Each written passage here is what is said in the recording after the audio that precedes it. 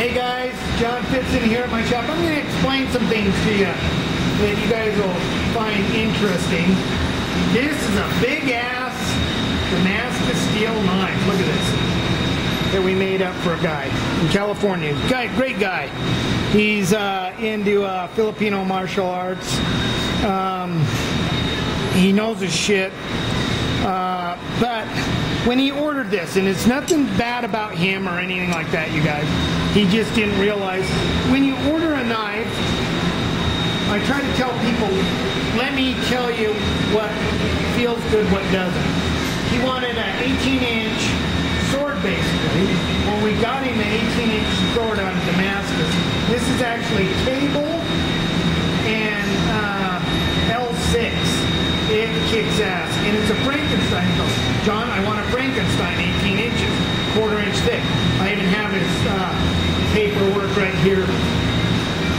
So anyway, we did it up for him, and you know what? I told him it was going to be clunky, and I knew he was not going to like it. Sure enough, he didn't like it. He goes, John, I can't maneuver it. I go, dude, I told you. So anyway, what we're doing, you can see how he drew it out. We're going to thin it out and make it more what he wants. But this thing cuts like you can't fucking believe. This thing cuts like nobody's business. But it really is too hard to wield.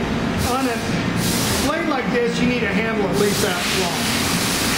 Which I told him, I said, you need a real long handle, but he wanted a shorter handle because they do the moves, the twirling stuff and everything. But it's really a neat piece of Damascus.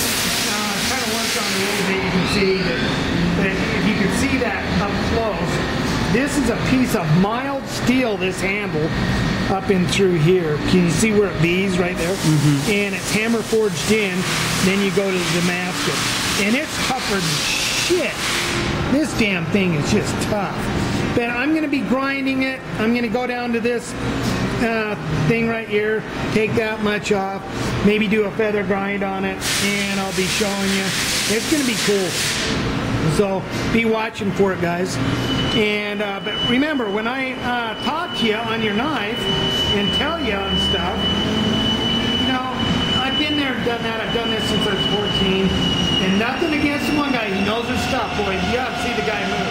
He really knows his stuff. But it's just too massive. I mean, even for a big guy like me. I mean, I can move it, but I got to do a lot of shoulder moves to where I can't just do with my wrist like you can a Frankenstein. And so when you order a knife, let me kind of mold you a little bit. I know what I'm talking about, and kind of go from there. So, But anyway, just wanted to show you that. It's going to be a real kick-ass. We'll show you when it's done. I think you guys are going to get a big kick out of it. 18 inches of Damascus. Charlie was supposed to be here. I don't know where Charlie is. I guess he's down.